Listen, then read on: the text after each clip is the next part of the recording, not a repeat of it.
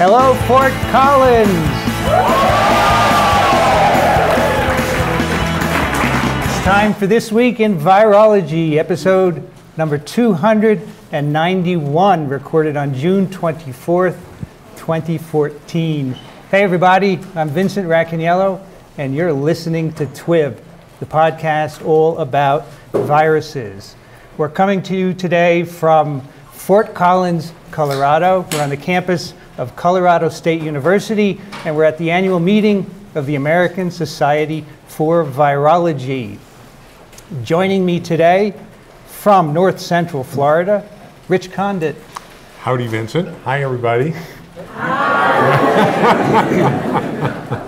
What's the weather like out here? Oh, Rich? weather. Got to do the weather. So it's beautiful. 68 degrees out according to this, but you know, go outside. It's beautiful. Cloudless, I think, and nice forecast. The 68 degrees, by the way, is 20 Celsius. Yep. Is that right?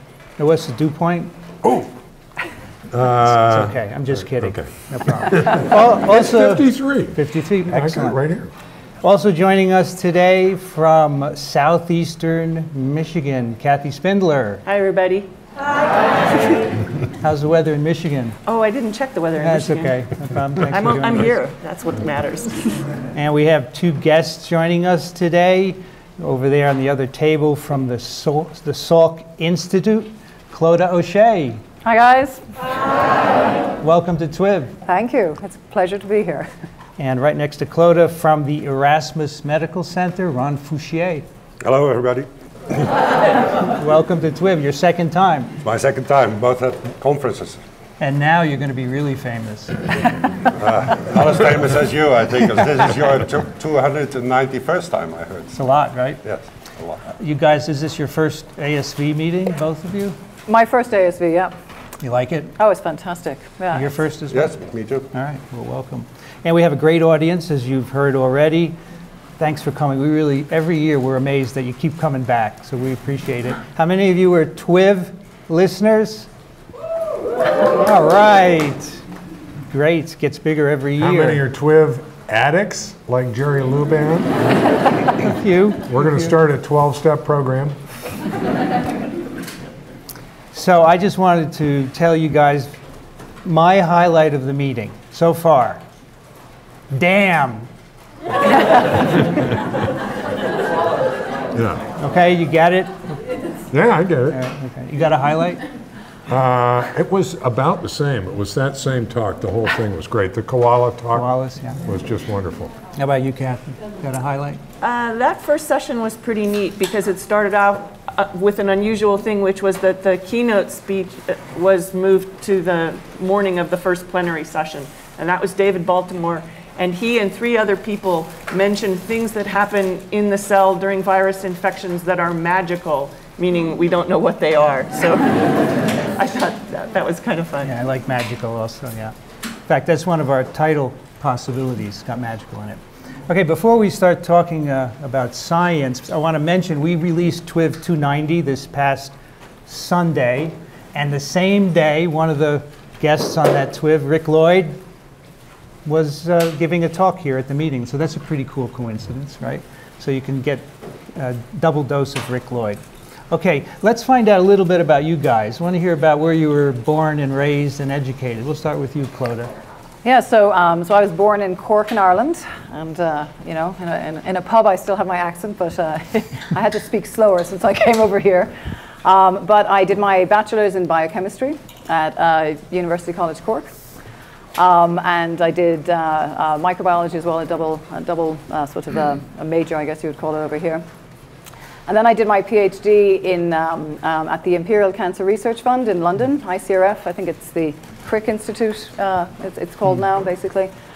And there I actually worked with Mike Owen, and it was sort of the time of, they'd made the first T-cell receptor alpha knockout mouse. And I was really interested in, I was fascinated by science, basically, and I really wanted to use science to do something good, if I could, because don't tell the Salk, but I would do it for free if necessary. And so I thought the immune system impinges on everything, including cancer, viruses, or health. And so that it would be really interesting to study how we develop an immune repertoire that can actually combat disease in multiple forms. So we wanted to understand the sort of molecular signals that determine T cell selection, positive selection in the thymus. And so we discovered that RAF, a downstream kinase now in the growth factor pathway, actually will determine the positive selection. It basically checks out if you have a proper T cell receptor that's appropriately restricted to MHC, but not overreactive. And then also there was a key question at the time as to how you actually knew T cell receptors made up of an alpha and a beta chain, but how do you know you have a beta chain if it's not paired with an alpha chain before rearrangement? And that was my first encounter with adenovirus, because to test that hypothesis, we made a novel transgene where we took the adenovirus E3GP19K ER retention signal, which is what retains the MHC in the endoplasmic reticulum. We actually made a novel mouse where we actually retained a beta chain in the ER to actually test if we needed it to be on the surface. So that started, getting me really interested in these tricks, these amazing proteins that viruses have. But then after my PhD, I took a year off in Africa. I won a place on an expedition with Raleigh International. So we were transferring stable antelopes back in the wild, working with some of the last nomadic tribes, and building a school in the Caprivi Strip. And thankfully, my postdoc advisor kept my position open, because I wasn't even near the internet, so I don't do this, by the way. But basically, I sent a postcard and said, I really, want to explore a bit of the world before, going on to this postdoc, and will you keep my place open? And my postdoc advisor was Frank McCormick, and turns out, as luck would have it, he had spent a year in Africa when he was 18, so they thought I was his imaginary postdoc, though, because by the time I turned up. But so I did my postdoc at UCSF, and I was going to stay in T-cell development, but I was really lucky to be exposed at ICRF to a lot of different science, and I thought it would be really good to be able to come at problems in different directions. And I actually almost worked with Jim Ellison, who actually flew me out to Berkeley because he was working on CTLA-4 at the time. But I got fascinated. Frank McCormick at the time had been at ICRF, and he had proposed this which is really fascinating hypothesis about effectively how you would target tumor suppressors, the loss of tumor suppressors, and was working on the first oncolytic viral therapy. And basically, I went there to understand the role of the immune repertoire on that, but we figured out that the mechanism had not been fully understood, and discovered what the actual therapeutic target was. And then, sort of after that, exploring viruses, I ended up starting my own lab in the Salk in 2007. 2007. Okay. Yeah. So when I tried to get you for this TWiV, you were out climbing rocks. I was. I was. Yeah. It's something you've done a long time? Yeah. Absolutely. I don't know. My mind rests when I'm near death. It's the one time I'm not thinking about science to some degree or other. It focuses the mind. And I used to do a lot of mountaineering, and I fell 500 feet. I took out both my legs actually as a postdoc. And so to recover, I thought how you would get balance is to climb rocks. So I started climbing in Yosemite. And I would have fired me as a postdoc, I have to admit, because I was more climbing bum than scientist half the time. But it was, it's amazing. It really frees your mind, and just being out on the outside. I think it's really important to be able to sort of go at a problem intensely, but then just to be able to come back from it. And I find just being in the outdoors and climbing really energizing, actually. You don't fish, do you? I don't. Okay, so a lot of virologists fish. Is that right? Yeah. Okay. But David Baltimore is a big fisherman. Is that right? Yeah. Oh. Ron, what about you? I grew up in the Netherlands, on the south, the Belgian border. I did a Bachelor in Microbiology in Wageningen, in the Netherlands. And while I was doing the microbiology, HIV became known. I was lucky enough to get a job working on HIV already in '88 in Amsterdam at CLB at that time with Frank Miedema and Hanneke Schuitenmaker.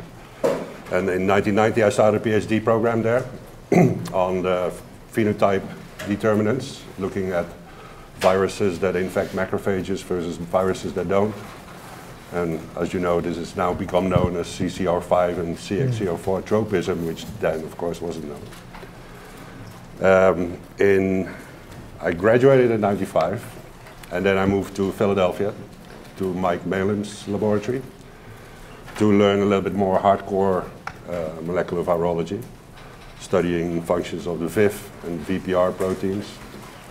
That's the work that ultimately led to APOBEC stories and things like that. And I worked on nuclear import of pre-integration complexes. So really the mode by which viruses infect non-dividing cells through nuclear localization signals and things like that. And then in '98, end of '98, I moved back to the Netherlands to join up Osterhaus's department in Rotterdam to start a new group on respiratory viruses. So he already had groups working on respiratory viruses, but no molecular biology. At that stage, of course, there was no reverse genetics, so that was one of the first goals for me to start working on.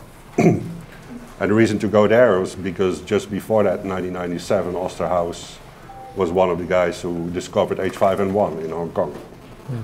And so that really made the flu field bloom, I think, put flu back on the map, and also got my interest. And so I decided to start working on H5N1 with app. And in the meantime, also we set up virus discovery programs using next-gen sequencing quite early on already. And so along the road, we discovered human metapneumovirus, coronavirus NL63. We were involved in SARS outbreak 2003, a novel flu virus subtype H16, and then 2 years ago MERS. So it's been a very good choice, I think, to go to Osterhaus department. It's a lot of fun. It's like a boy's candy box to work there. There's always something going on. You don't climb rocks, do you? I don't climb rocks. In my spare time, I try to spend as much time as I can with my family. I have 2 daughters and a wife. And so I like to go camping, but then without climbing. And, I'm a lazy guy, so... So Erasmus is a research institute, is that correct? It's a medical center. It's a medical center, okay. Yes. And so is it, how is it funded? I mean, is it government funded? No, all hospitals in the Netherlands are private these days. They used to be public, but they are now private. And so there's a little bit of a complex mix between government and private funding now. For the research parts in these medical centers, they are mostly dependent on grants. Our department is about 150 people, and I think we have 5 positions from the university. The rest is all coming off grants. Okay, and likewise, Salk Institute's a research institute. Yeah, it's a private research institute. It has its own endowment plus grants come in, right? Yeah, so it has its own endowment, and then NIH and foundation supported, yeah. Okay. Okay, let's start with your science, Clodagh. I thought we could talk about oncoproteins. You gave this cool talk the other day about one of the oncoproteins in your recent work. So for the TWiV audience, can you give us the background? Why did you start working on these proteins? Yeah, so my original introduction to them was, so many of the key tumor targets to this day, or many of the key targets that regulate growth in health and disease, were actually discovered initially with the small DNA tumor viruses and their proteins. And what's really interesting about the small DNA viruses is that they really are entirely dependent on the cell for their replication, and by that I mean that they don't have a lot of their own sort of protein synthesis or polymerase sort of apparatus or nucleotide metabolizing enzymes. So what they do is they have to come into quiescent cells as their natural target and drive the cells into S phase, which enables the concomitant replication of the double-strand DNA genome. And so basically to do that, so you have a small genome, so basically there's a huge evolutionary drive on either having very few proteins and preferably very few proteins that are small. So basically it's sort of this ultimate minimalist, right, this sort of Spartan cadre of proteins. And as such, these proteins then will actually hone in on the key hubs that regulate the cell. And I find it amazing, actually. I mean, I came to virology late because I really came from cancer signaling biochemistry, but it's like 11 proteins against 26,000 to take over a cell. I mean, how remarkable, right? And most of them, the majority of them are less than 20 kilodaltons, right? So that they really do what, coming again from a cancer sort of biochemical perspective, we say can't be done. In that they're these small proteins, and yet they actually take over these integrated cellular hubs, many of which are 300, 400 kilodaltons in size, right? And they don't just bind to one protein, they somehow bind to multiple. That's a remarkable trick, because one of the major sort of focuses now in sort of this post-genomic era is we have many of the molecular targets, but how do we design small molecule therapies? And the reason you need to be a small molecule as a therapy is you have to get into the cell, so you have to somehow diffuse across a membrane, hence why you need to be small. But then that small molecule often has to get into the cell and sort of disrupt large protein complexes, right? And the general consensus is that protein-protein interactions are not druggable, right? But everything's not druggable until it is, of course. But and the idea is because you have large solvated surfaces which can't be disrupted by these proteins. And when I started my lab, I thought, really the focus of my lab is, to go after the intractable tumor targets that are deregulated in every cancer, the tumor suppressors, protein interactions, epigenetics. And I think viruses have just the most tremendous role to play there. It was really those that led to their discovery initially. And I thought, well, and I was amazed that none of the small, the adenovirus oncoproteins, even though they led to the discovery really of the RB tumor suppressors, E2F, NEMO, all of these different things had actually been crystallized, right? We hadn't a single structure. They have very little sequence homology, okay, which is again unusual because you might hypothesize that they could be sort of protein mimetics and outcompete cellular proteins, and that'll happen with them. You can see much more homology in the larger DNA viruses and others. They can rob more directly. But basically, they don't do that except for very short peptide motifs. And so it really suggests that they've evolved novel principles of design because they really, they're there for one job only, and that is to win, right? That is their task, to win. And there's a very interesting and different evolutionary pressure on them than in the cell. In that anytime a cell involves a new protein, it has to sort of be compatible with the continued existence of the cell and also the inherent protein interaction networks. And to evolve a new protein, often you may go through sort of high energy of activations of protein folding, which can lead to unfavorable solutions. This is what's happening in the field of directed protein evolution right now. And that can lead to aggregation and Alzheimer's, amyloids, and disease. But viral proteins, these oncoproteins, adenovirus, the cell is going to die anyway. That frees it, actually, because now its proteins do not have to be compatible with the continued existence of the cell. They just have to win. And that's cool, actually, because now it can come up with really interesting solutions, because in thinking about sort of signaling, which is really as my origins, there was an old adage from Paul Nurse's that never be the magician's apprentice, which is you never turn something on that you can't turn off, right?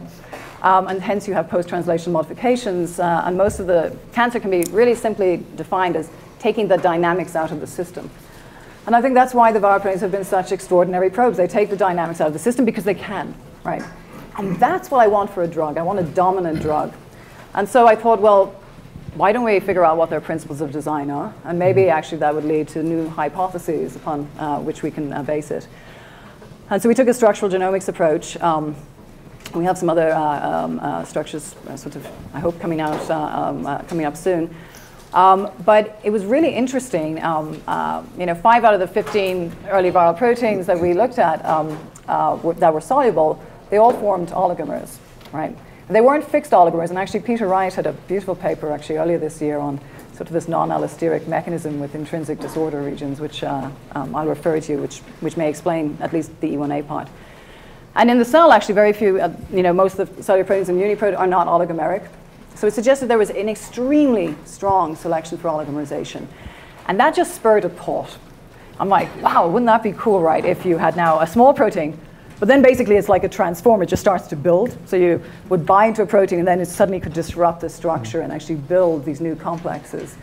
And that would actually now give you so much more bang for your buck in a small genome, actually, and solve really an essential biophysical problem is how does a small protein come into a cell where you have a high concentration of complexes, right, and disrupt stable complexes. I mean, that's a remarkable trick, actually. And so I asked I was fortunate to have a brilliant structural biologist and scientist working with me, Hornu, who had studied actually P53 and at UCSF, and he was also fascinated by how structural biology can contribute in going after these proteins. And I asked him to solve this, I shouldn't have done it actually, but this protein called ORF3, which was a puzzle to us. It's 13 kilodaltons, 116 amino acids. And it's all singing and all dancing in that it inactivates, silences P53 target genes, disrupts the mRNA DNA damage repair complex, which forms these large 0.5 micrometer across foci in the nucleus. PML bodies, again, these huge bodies in the nucleus, right? And also TIF1 alpha. And it was a conundrum. I mean, 116 amino acids, these are very different targets, okay? And somehow it's coming in, and you already have this huge, highly stable complex, and it's coming in from concentration 0, and it somehow blows them apart, right? And it also formed this extraordinary web that weaves through the nucleus in a way I've never seen, in that the fibers they're not straight or fixed. They seem to curve and bend and twist in a way that's just downright unnatural. So that was known before you started? That was known, yeah, there's these tracks, but they were just mysterious, right? Yeah. And so the real conundrum then, and puzzle for us, was we took it in, so I didn't know if it needed cellular proteins to assemble. Because it may have needed a nuclear matrix, it may have needed sub-factors. So very fortunate I was to be surrounded by scientists who work in very different disciplines. So we thought, with my friend Jeff Long, I thought, well, plants and animals have diverged 2.7 billion years ago, and it would be pretty unlikely for this thing if it needed a protein to self-assemble. So does it self-assemble? Is the ability to self-assemble embedded in its own atomic structure? We fused it to GFP, and that was another conundrum. And we put it into tobacco leaves. I'll tell you a funny story, I think. But we put it in, and we put it into the... Are you going to tell us or not? I will, okay. Yeah. We put it into the leaves, right? And so basically, we put it into the these tobacco leaves. And then these crazy cool fibers, were there. And we got so excited, right? We left the confocal on. We were there at night, my postdoc, and we basically headed to the bar. The plant had evaporated, the water was gone, but the damn structures were still shiny. At that point, we're like, whoa. And they're really stable, okay? And they also had a very different trick. We had fused it to GFP, okay, which is 3 times the size of this viral protein. Now, if you do that with actin or tubulin, where they're very fixed structured, you'll disrupt a polymer, right? But somehow it was able to still assemble, which suggested that, it wasn't end-to-end fusion, it wasn't anything we'd really seen, and there was more like a gel-like composition, almost like a sieve. And that really was very interesting.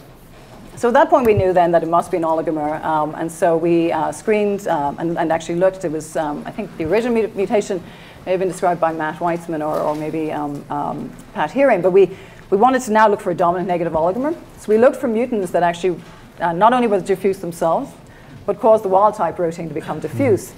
And again, this was an interesting interface. The structural biology, you would probably not have done it like that, but with Horn's experience and mine and other colleagues at the Salk, we came up with this way of looking for oligomerization, a simple cell-based assay, which then subsequently allows you to look for functional complementation and assembly with proteins, which I think would be very useful for a lot of viral proteins because I suspect these tricks will be conserved. So so you needed to do that because to make a soluble version, you needed that for crystallography. Absolutely, But then to make sure it was still functional, it had to be able to inhibit something, the wild-type protein. Right, because if you see the protein go diffuse, you have no idea if it's just misfolded. And the thing is completely insoluble in bacteria, and this is a major problem with polymers. It's really fiber diffraction and other methods, and we've been developing some new techniques with our collaborators to do sort of structural biology in situ now. So then once we had that, it was a dimer suddenly. It was a really well-behaved dimer, and with a little bit of more protein engineering, we were able to get the first crystal structure of a complete adenovirus protein at 2.7 angstroms. And that was a good day. But basically, we looked at it, and I was hoping, praying at this point, that it would look like something I recognized in the P53 pathway. It would look like some sort of a polymer. No chance. It was basically, it's a dimer, but it looks like an RNA binding protein. It's the RRM family of proteins. But instead of binding RNA basically at the dimeric interface, it actually will use it for dimerization. And so then you can do this thing where you search across the PDB to look for protein homologs. It's very curious, and I don't know the answer to this, but maybe you will actually, since you know everything about viruses, is that when we use DALI and other things like that, effectively some of the highest homologs was actually a sort of a transposase, but also actually the E2 DNA binding domain from papillomavirus and eBNA1. Okay, and that's if you basically line them up, and they have a mean squared deviation of about 2.7 and 3 angstroms. But yet the homology between the proteins is less than 10%, the sequence homology. Does this protein bind DNA? No, it doesn't, because it has basically a PI of 5.1, and it's highly negatively charged, whereas most proteins that bind to DNA will be positive. And you can see that in the HBV2, actually, and the DVD. But it's really curious, right? I mean, why on earth, right? These viruses are not thought to share any sort of an evolutionary origin, and yet here we are with this sort of one sort of a module, and I'm not sure if it means it's converged not because it's a particularly efficient type of a module, and that's actually true. These are very diverse structures. They're like 90 amino acids in the minimal domain, and they basically can be used to assemble. So I want to test my understanding of the structure of this thing, because I'm thinking about just one subunit, the monomer. The C-terminus is structured. It is when it comes back. We think it's an obligate dimer based on basically the surface area. That's actually sort of. So, but in the crystal structure, the structured part is the C-terminus. Is that correct? No, it's basically. I got it backwards. Yeah, it's the C-terminus actually is there's a flexible loop and a sort of it flicks around and has this tail. So the unstructured part is the C-terminus. Yes. Okay, so I had it backwards. Yeah. But there is a structured part and an unstructured part, and the unstructured part, if you tether that to the structured part, that's when you get the dimer structure. That's right. Yeah. If that's left to go around, that's when you get the big. Well, yeah, that's when we think it actually sort of will flick these things out, sort of trying to catch some other. So proteins. the ability to form a fiber is dependent to some extent on the unstructured part. Yes, that's right. Doing it, but okay, so and this thing, as the fiber interacts with a bunch of different cellular big complexes. Is it the unstructured part that's doing that by like an induced fit or something like that? Yeah, great question. So, so basically, it's both. So for PML, we actually made. I don't know if it's in the paper. I don't know if we're still yet to publish that, but basically, if you actually make a truncation, if you get rid of the C-terminal part, so we basically deleted the C-terminal part, and then we fused it to lamin because you need avidity, avidity-driven actions. That's totally fine for interaction with PML ultramin 24. You do not need the C-terminus at all, actually. Okay. To show that it was an induced fit, so basically it targets the MRN complex through this C-terminal, and we thought, well, maybe it's just avidity, and maybe this dimer, this sort of dominant negative dimer, it was in the incorrect structure in there. So we actually fused that to lamin to see if we could bind to MRN, and we actually then as well mutated that out. But it actually, it's an emergent structure, and it actually is really cool. When it flicks that tail out, now that creates a new binding site, which can bind to MRN. But it also, and this is the real trick to it actually, this is what's really cool, is it also creates another oligomeric interface, because I don't think we discussed this at great length, it's a mystery, right? If you keep breathing and going back and forth and oligomerizing, why would you be so stable? Why would you favor the oligomeric state? So you would have to suggest that actually there would be another oligomeric state then that would lock it into that configuration. And that's actually what's happening with that tail. So it creates another oligomeric interface, which then will keep it oligomeric, and that also creates an emergent binding site. Okay. And so they're going hand in hand, actually. And that's, so in one case, it creates an emergent site, and the other, it's avidity. And it actually, I mean, when we eventually got to that point, it explained a key thing, which was so mysterious to us, is that how can something be a polymer and then bind to all these other proteins? Because if it binds to all these proteins, then actually it shouldn't assemble, right? Because it's binding to these proteins. And the answer was that actually it's only able to bind them when it is assembled, because you need avidity-driven interactions. It's using very low affinity interactions, and or an emergent binding site. So it only binds to these things in the oligomeric state. And that's the key trick, actually. So the binding is what is inactivating the cellular proteins, or something else? So, well, that's, so the dogma has been with PML, because it's, a tumor suppressor actually, in this case, is a misnomer. It's really a translocation. Most of the TRIM proteins actually tend to be, PML is a tripartite motif protein. which actually takes 3 different oligomeric domains. And we actually think that's the sort of cat to the oligomeric mouse protein of sort of the viruses. In that, so basically for every action there's an equal and opposite action. And so basically if you drive oligomerization, how do you then recognize an oligomeric machine? And so the C-terminal tails, including PML, is actually it's unstructured. Well, you have different structures in it, but we think actually what it does is it actually will recognize a mass action of oligomeric proteins, and that's actually how you begin to see these different things, and that can be effectively more on a protein machine. So in that case, yeah, well now we've knocked down PML, and it's a really interesting result. In some cases, it's using PML to enforce the suppression of certain targets, because I think when viruses come into the nucleus, they disrupt certain interactions. It's basically a natural, a sort of physical surveillance mechanism, because basically there's looped regions at the MHC class 1, 6p23 is associated with that, and you disrupt those interactions, which if you want to repress, it will actually lock it into place, it nucleates there, and it enforces the repression. And in other cases, it prevents the activation and the dissipation of PML that can occur at other target genes. And that would explain as well a lot of the gain of function effects with PML, and that it's never really knocked out, actually. It's always a fusion where you put it with RA or alpha, because now you get a gain of function, where again, now you can drive oligomerization and drive reactions forward by putting on another module, which is very fascinating, actually. So in that case, yes, and with mRN, functionally, yes, it does inactivate it, because you can phenocopy its effects in facilitating replication by knocking down mRN. So by that criteria, yes. But as to whether mRN is the direct target, that's never actually been shown. So there's an interesting theme here with the oligomerization. Yes. And you said that there are some other adenovirus proteins that oligomerize. I'm interested in how, do you have any sense for how broad a theme this is in virology? Yeah.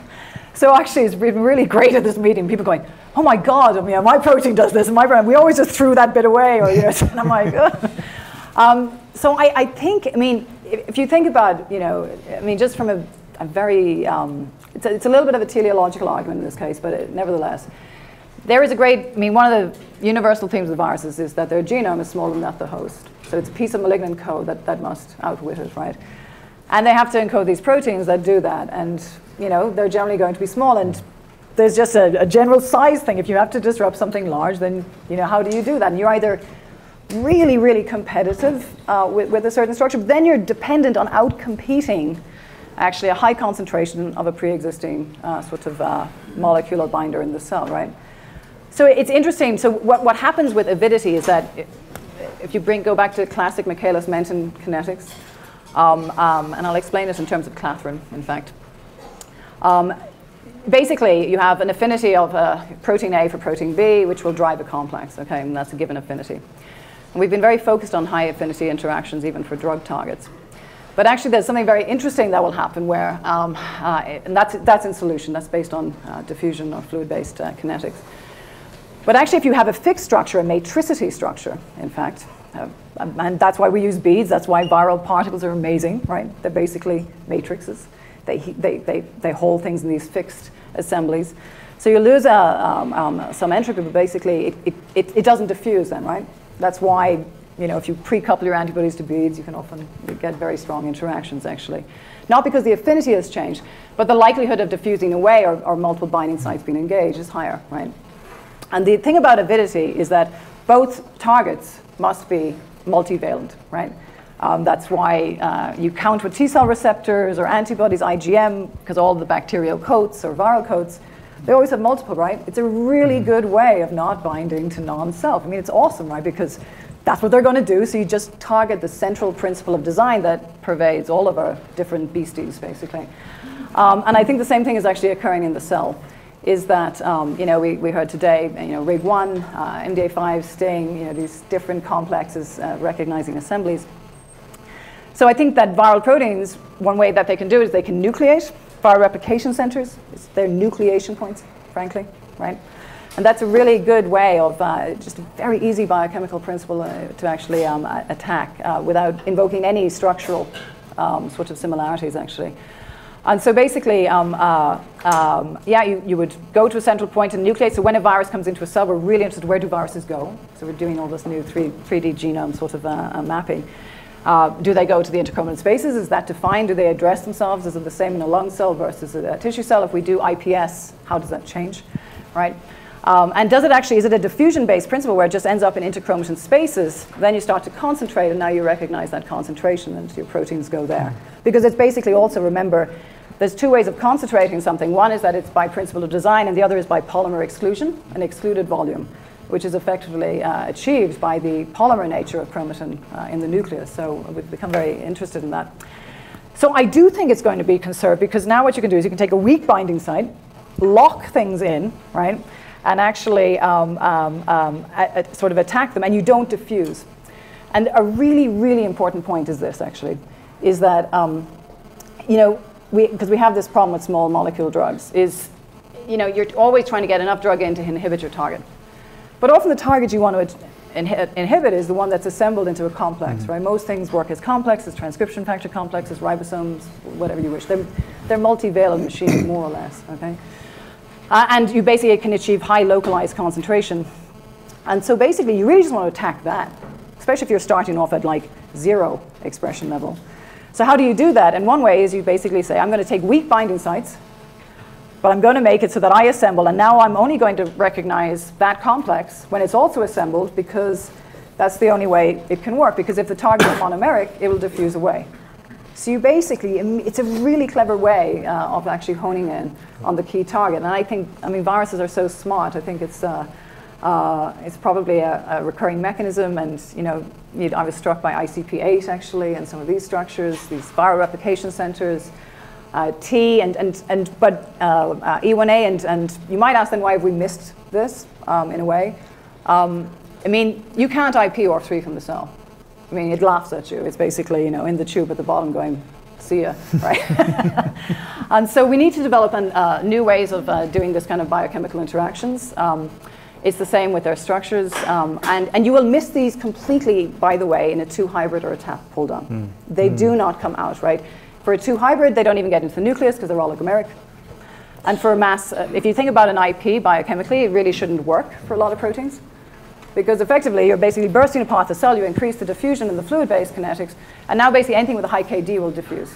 And if you assemble in a context-specific way, and potentially driven by actually the nuclear or other environment, you break those interactions and you break apart what was holding it together in the first place. So we're now beginning to develop new tools to begin to look at these sorts of fluid phase transitions. Mike Rosen had a beautiful paper actually on this with actin and how to look at it. I mean, clathrin is a perfect example actually, right? So you don't want to have all these like empty pits, right?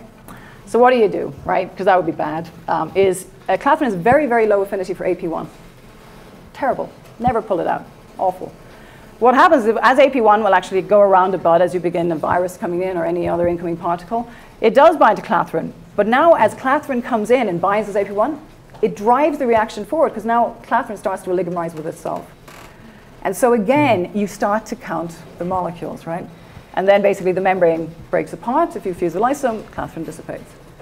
And so again, you know, even in terms of the viral viruses coming in, from the nucleus, from all of these different places, I think we're dealing with these complexes. I think it's why particle-based vaccines are having precipitates is important, because that's what macrophages want to recognize. Again, another way of not recognizing self.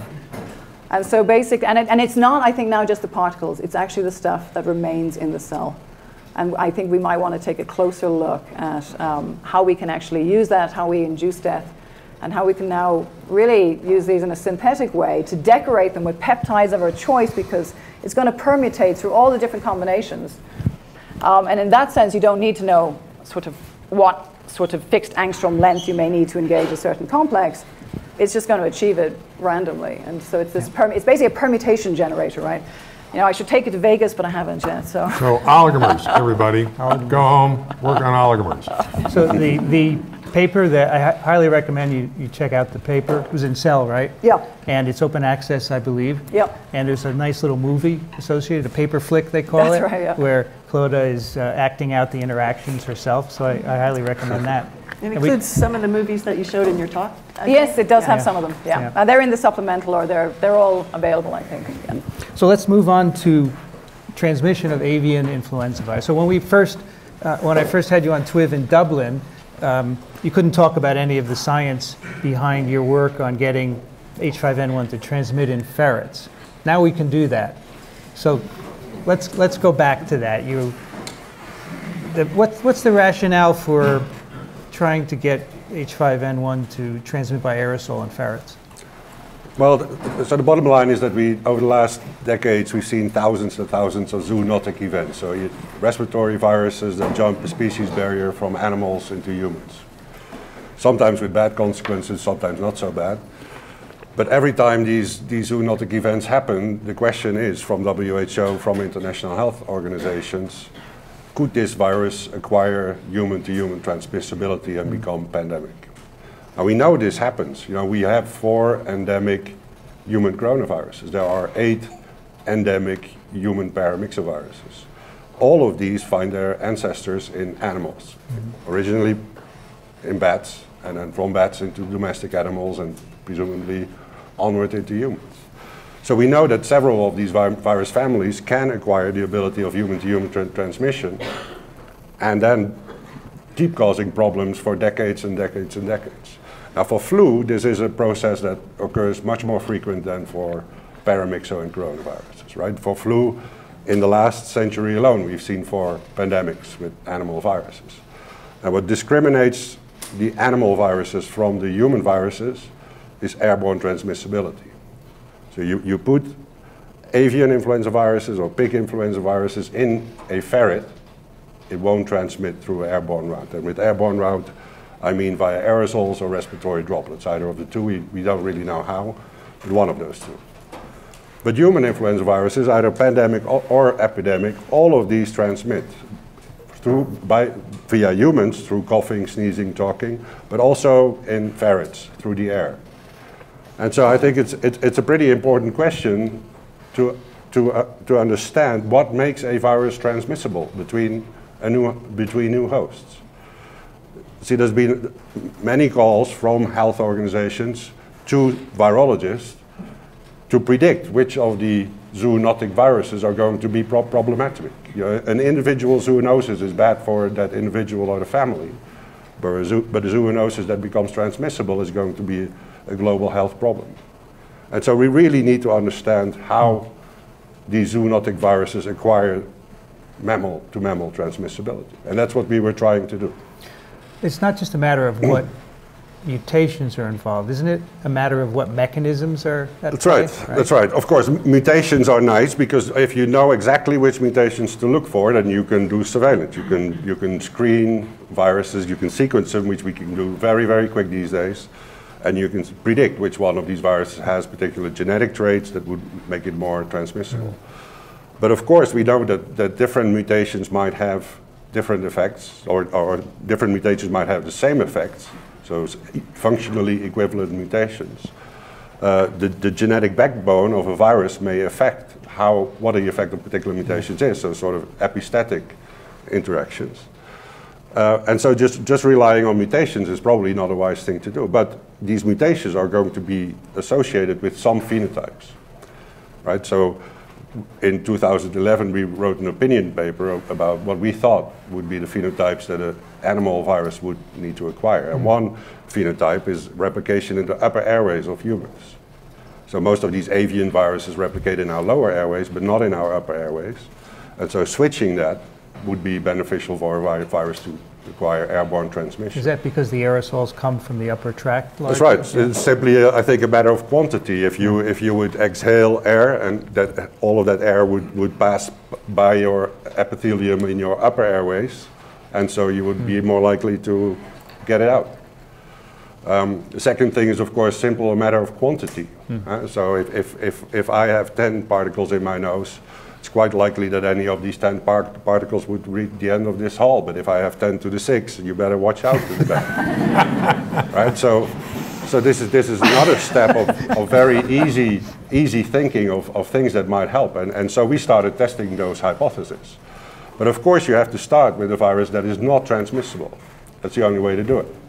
Right? So you take a virus that's non-transmissible and you give it traits that you think are important that might increase the transmissibility. And that's what we did. It's a very simple, hypothesis-driven scientific project with, in my opinion, targeting a very important research question. So the use of H5N1 was controversial because it has been shown to infect people and kill some of them. Are there other avian viruses that would have been, say, safer to use? Well, any influenza virus to which the human population has no immunity could be considered dangerous. Now, of course, we know that H5N1 itself is a pretty pathogenic virus. Yeah. So a lot of people die if they get that virus. But so of course, we could have taken a low pathogenic virus, but I don't think that the public health dangers of doing this work would be any different, to be honest. But secondly, if we would target H5N1, we would hit two birds with one stone. We would first address a very basic fundamental question, but at the same time we would address the issue whether H5N1 that's now causing outbreaks might actually acquire airborne transmissibility. Yeah. And there's only one way to show that H5N1 virus can acquire airborne transmissibility, and that's by making H5N1 virus airborne transmissible. That's the only way to show it. So Vincent started, we've discussed that on the one hand you get mutations out, but as Vincent and you have already discussed, it's the mechanism that's important. So from what you've done so far, you've isolated a bunch of these different viruses that have mutations of one sort or another. What do you learn about mechanism? Can you make any generalizations? Yeah, so in fact the story is becoming incredibly simple. Right, so there's been a publication by Yoshi Kawaoka's group just last week in Cell Hosted Microbe, which I think is another fabulous piece of work from Kawaoka, where he recreated a Spanish flu-like virus. So taking H1N1 genes and putting in mutations that he thought would make it airborne. And in fact, the traits that he sees are the same for H5N1, and are the same that we have seen retrospectively in the pandemics of the last century. So the phenotypes that we see are the same. And the first phenotype is you need to switch receptor specificity. Receptors in the upper airways, alpha-2,6 sialic acids, are preferred for airborne viruses. And so avian viruses like to attach to receptors low in the airways, 2,3 receptors, and that specificity needs to change. And a virus can do that with different mutations, right? There's not one set of mutations that can bring it, but it's the same phenotype time and time again. And then the second thing we see, and that was completely new from these studies on H5N1 and now also H1N1, is that the virus, as soon as you switch receptor specificity, you make the HA less stable. So and that needs to be compensated somehow. And this compensation seems to occur, again, by a variety of mutations can do this, either at the trimeric interface of the hemagglutinin or very close to the fusion peptide that make the hemagglutinin more stable with respect to fusion. So you now need a lower pH to trigger this conformational change in AHA, and the virus also becomes more thermostable. And so this was a phenotype that was absolutely unknown until we did the H5N1 work, and now everybody's going back, of course, to look at the previous pandemic viruses, whether that was the case there too, and now it's absolutely clear that was the case. Studies by David Steinhauer and Charlie Russell at St. Jude have shown that also there, human versus avian viruses for other subtypes, you see this change in stability. And then the third step is this step about 10 particles in your nose versus 10 to the 6. We are now starting to identify additional mutations that can boost polymerase activity of the virus when it makes a switch from avian cells to human cells, and from the avian body temperature to the human body temperature. So the intestinal tract of a bird is about 42 centigrade. The upper airways of humans is about 33. That's almost a 10-degree difference, which is huge for the polymerase complex, apparently. And so that needs to be compensated too. And by one mutation that we introduce in H5N1, we can completely shift the preference for temperature of an avian virus. But there are functionally equivalent mutations that can do the same thing. And so these are the three things that we are now starting to see. There might be more. It might be that the three phenotypes we've seen now are dependent on the strain that we have used. There might be a fourth or a fifth. That's possible. Then we just need to do a bit more work. So because I read Vincent's blog, Is that a problem? No, it's okay. It's okay. I'm aware of another similar study that just came out from Daniel Perez's laboratory. Is Daniel here? No? He's at the meeting, but not in this room. With, what was it, H7? I forget what the neuraminidase subtype was. Yeah. Similar set of experiments, but my understanding is it's a different constellation of mutations. He gets transmissibility without even the receptor switch, correct? Absolutely. And picks up a couple of new genes. What's your perspective on that? Well, I think that study is a very interesting study, and this is science, right? So science comes with unpredictable answers sometimes. So you see exactly the same phenotypes play again and again 8 times, and then you throw the dice a 9th time and you get a different answer. Right. And so Daniel is, of course, doing more work to find out what's going on. I think it might have to do with mutations in the neuraminidase, right? So the HA and NA need to balance their activities. And it's possible that what Yoshi and I are seeing in hemagglutinin could be compensated by a neuraminidase. It's clear that his polymerases have some mutations, and he might be looking at functionally equivalent mutations from the ones that have been described, but some that we simply haven't seen before. And so that work certainly needs a lot more follow-up, and I know he is doing that at the moment. So the public is focused on the idea of taking the mutations you identify and using them to predict emergence of a transmissible strain. But it's not that, it's the function, as we said earlier. Yeah. So can you take circulating H5N1s and see if, well, we know about receptor switching, but HA stability, if that's trending towards the phenotype that you see. Does that make sense? Yeah, so that's actually one of the things that we conclude after our last publication earlier this year, where we describe these very simple phenotyping assays. And we can simply test the temperature stability of a virus. You know, you take a virus that you grow up, you incubate it for half an hour at 56, and then you test whether it's still a glutenate. How simpler can a test be? And that is what we measure. That is a surrogate test for doing these slightly more complex fusion assays at a different pH. But those can be done too. So if you have a pre-screening of temperature stability of viruses, and then you do a second confirmation by doing a fusion assay, I think those would be great added values to surveillance studies. Well, that's very interesting, because now this is the mutation and mechanism thing again, because my first thing was, oh, well, you would look for these mutations in the wild strains, but no, not necessarily. If you understand the mechanism, you can devise mechanistic assays to address whether these, regardless of the actual mutation, the wild viruses are trending towards. Ideally, in 10 years, I know everything, right? and if I know everything in 10 years from now, then we can look for mutations. But I know my own limitations, so I think going for the phenotypes is much safer than.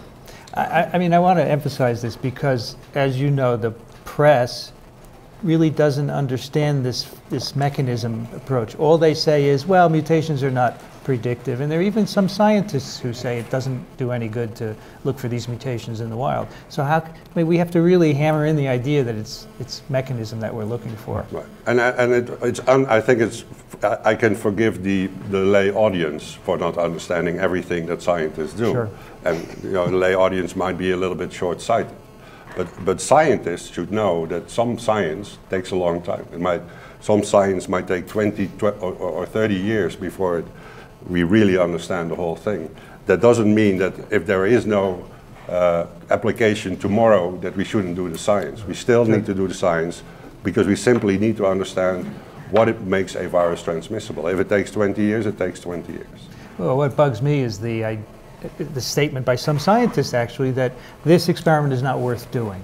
Yeah. How would you know, right? Science is so inherently unpredictable that you really can't say that for any experiment. You have to do them all. Right, well, the one thing they argue is that you have to balance, right? So you have to balance the risks of doing this work and the benefits. And so, first of all, they think that the benefits are close to zero, and so the balance then goes wrong very quickly. I think that the benefits are huge, and so does the vast majority of the flu community. But there's still the balance with the risk. But what they also don't seem to get is that the biosafety conditions under which we work are enormous. The labs that we work in were specifically built to do this work. They were specifically built to contain airborne viruses. I spent millions and millions of dollars on building these facilities. They are under supervision by US and Dutch governments, under enormous oversight. You don't want to know how much, what sort of safety and security regulations we go through. And so this is also a misperception that we are taking any risk here, right? So weighing risks and benefits, if the benefits are considered nil, then of course you shouldn't do the research. But if the risk is close to nil, then any benefit you would decide to do the work, and that's how we come to do this work. We ought to take TWiV to his labs. Right? Well, we're actually building new labs. I saw that you with TWiV you visited the Boston BSL-4. I think that was great, and I think you're welcome to come over after the summer when our new lab is going to open, which is a slightly different concept from BSL-4 in Boston, but it would be interesting. So we now built a complete new facility. And you'll be welcome for a grand tour through it. Okay. Bags are packed. I'm ready. All right, we'll be going. But no moon suits in our facilities. In our facilities, we have the experiments in moon suits. Right. And that means that you would just be able to walk around in contrast to what you did in Boston. Right. So again, the press is always bringing up accidents that have occurred in high containment, but those are quite old. They've happened a while ago. And things have changed, as you say. Containment is much better than it was. Accidents will always happen, but you do the best you can, I presume. Yeah, I'm also involved in advising Dutch government on safety. And a few years ago, we wrote a report on incidents with GMO viruses. And it's pretty, it makes you really happy to write these reports. The only incidents really that are being reported frequently are over the last 20 years were experiments with pox viruses, people rubbing their eyes after doing a vaccinia experiment, which is a silly thing to do. I've seen them, and it doesn't look pretty. But those are really the main incidents that happen in a laboratory, and these are confined to an individual. These are not environmental health risks. And also the US documents that have been written on this, they actually show that the biosafety conditions work. There are a lot of incidents reported, hundreds every year, but an incident is not an accident, and an incident is not a human exposure. If my computer stops that controls my isolator cages, I have to report it as an incident. But that doesn't mean that anybody gets exposed. And then on top of that, even if an individual gets exposed, the biosafety conditions are such that you prevent onward transmission. Right? If you work at General Motors, you might get killed, but you're not going to kill other people. And that same... Have you read the news lately? But in a biosafety lab, the same thing applies, right? So all the safety conditions are, of course, aimed to prevent each and every single one exposure. But on top of that, there are multiple regulations to make sure that you don't transmit it onward. And if you look back all over history, there's not a single case of a major laboratory outbreak from viruses like the ones that we work with.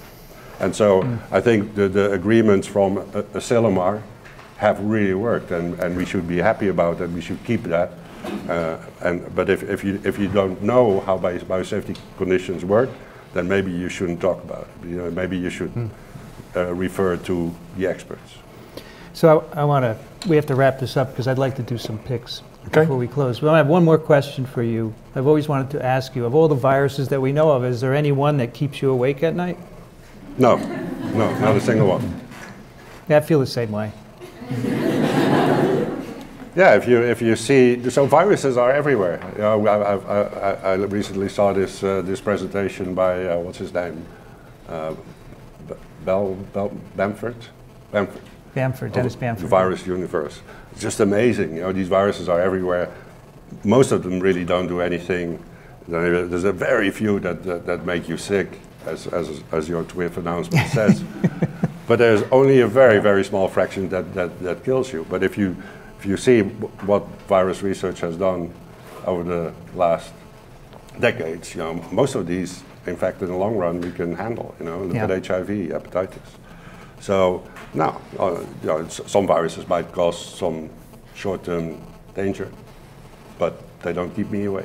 Okay, good to hear. We don't want you losing sleep. All right, let's don't leave yet. I know you want to get to a session at 1:30, right? We will finish in 5 minutes. All right, I want you all to be here for the end because I like the applause, all right? So we're going to do, Kathy, Rich, and I are going to do some picks. Kathy, what's your pick for today? So my pick is some beautiful math images. So it relates to a book, and it's a blog site in The Guardian. And so I have a couple of them here. Just really beautiful math type images. You can probably also get the book. I haven't done that, but they're just really beautiful things to look at. It's too bad Dixon's not here because I think he would appreciate them. So too. this is a book as well, huh? Yeah. This author, or the blog writer, just chose some of his favorites. Have you bought the book? Not yet. It's your own pick. Yeah, I she'll know. buy it. That's why she doesn't pick a Lamborghini or something. Right. Rich, what do you have? Okay, real quick, I have a little out of character, an academic pick. Quickly, I had the opportunity to go to a meeting of a local infectious disease society, Florida Society of Infectious Diseases. And there was a hepatitis C talk, and in the process of the talk, he addressed a question that I've always been interested in, and that is whether or not hepatitis C is transmitted sexually. And everybody tells me no, but I've never seen any data. Here are the data. This is a paper from American Journal of Gastroenterology. That's a 10-year study in an Italian population of 895 monogamous couples, one of whom had hepatitis C, looking for whether or not there's transmission. So we're talking about 8,300 person years, and just for your information, 1.8 sexual encounters per week, which translates to 750,000 sexual encounters. And there were count them, three transmissions of HCV, and the genotype that came out the other end didn't match the partner. Okay? So the chances, according to that study, the chances are Zippo. Very interesting. That's why you picked that. Right? Yeah, that's amazing. My pick is an initiative by Google to get more women in computer science. You may have heard about this. They donated $50 million to start a program to do this. It's on our website called Made with Code. There's also a blog post about it. And I think this is great. And I call for some big pharmaceutical company to do the same thing for getting more women in science. Let's give $50 million to a program to encourage young girls to get into the sciences that we all love. So I think that's pretty cool. We have two listener picks. One is from John, who writes, "Dear TWiV gang, Advances in Life Science prize winners gave talks at UCSF. The talks are now online." He gives a link to a YouTube playlist. Some really good talks by people that you know are part of that series. And Dave writes, "Hi TWiVies. I think we are the TWivers. Here's a candidate for listener pick of the week. It's a website by Adam Rubin. Adam Rubin has also written a book of some of your listeners may be interested in, Surviving Your Stupid Decision to Go to Grad School." I first learned about him from my son, who was an undergraduate with Adam, and we followed him as he has combined his interests in science and comedy. Aren't they already the same? Anyway, enjoy. It's really pretty funny. And David is a professor of microbiology at Penn State Hershey, David Spector. So that'll do it for our picks. And that'll do it for this episode of TWiV. You'll be able to find this at twiv.tv, also on iTunes. And we love getting your questions and comments. Send them to twiv@twiv.tv. And I want to thank everybody for participating today. Ron Fouchier from Erasmus Medical Center. Thank you, Ron. It's a pleasure. We will be visiting you. Yeah, okay? that would be great. After the summer, it should be ready. Cool. I'd love to do that. Clodagh O'Shea is at the Salk Institute. Thank you very much. Yeah. I'll be there in the fall. There's a Salk 60th anniversary. Absolutely. We can talk some more. Yeah, for sure. Kathy Spindler is at the University of Michigan in Ann Arbor. Thank you, Kathy. This is fun. I learned a lot. And Rich Condit is at the University of Florida at Gainesville. Thank you, Rich. Sure thing. Always a good time. I want to thank our local organizers, Jeff Willis, Ulf Pearson, and everybody else here, the people in the blue shirts, you guys. Thank you so much for helping us. I really appreciate making this happen. This is really great. That guy on the camera there, that's Ray Ortega. He's from the American Society for Microbiology. They let him come here and film this, and I really appreciate it. You can find him at thepodcasterstudio.com. He's, if you, that what? Start your own podcast. Yes, so if you want to learn how to podcast, go to Ray. And I want to thank the audience for being here today. I know you have other things to do, and we really love it that you've come here. I'm Vincent Racaniello, and you can find me at virology.ws. You've been listening to This Week in Virology. Thanks for joining us. We'll be back next week. Another TWiV is viral.